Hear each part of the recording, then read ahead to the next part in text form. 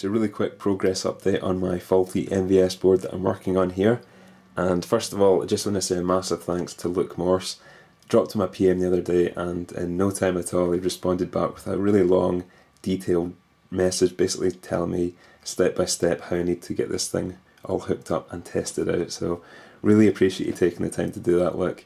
And there was tons and tons of really useful information that I'll be able to use to get this all connected up and tested, so massive thanks for that.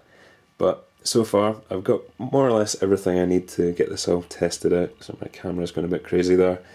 I've got an old ATX power supply and a little switch I've hooked up to it to turn it on and off.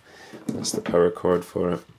I went and bought a JAMA harness. This is a pre-wired one, so I'm going to need to alter that slightly so it will work with my MVS board here. You can see the tons of wire to sort through there. Also got an old RGB SCART cable here.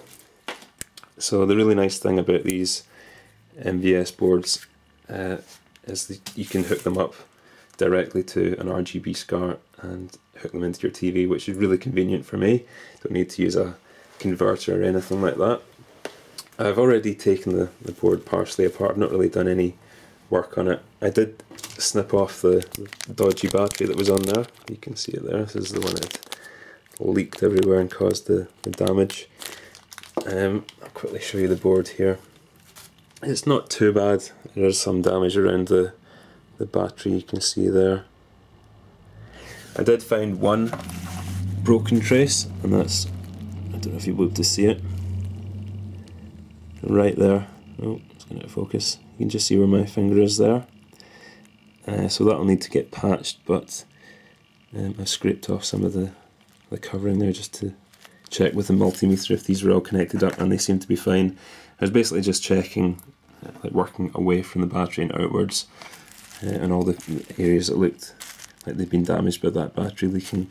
And I've only found one dodgy trace so far, so that's not so bad. I'm kind of hopeful that I'll get that running again. I'm waiting for the replacement battery holder for this. This is the only part I don't really have yet, so what I'll probably do tonight is hook up all the connectors and everything so it's ready for when I do get that sorted and get that trace reconnected.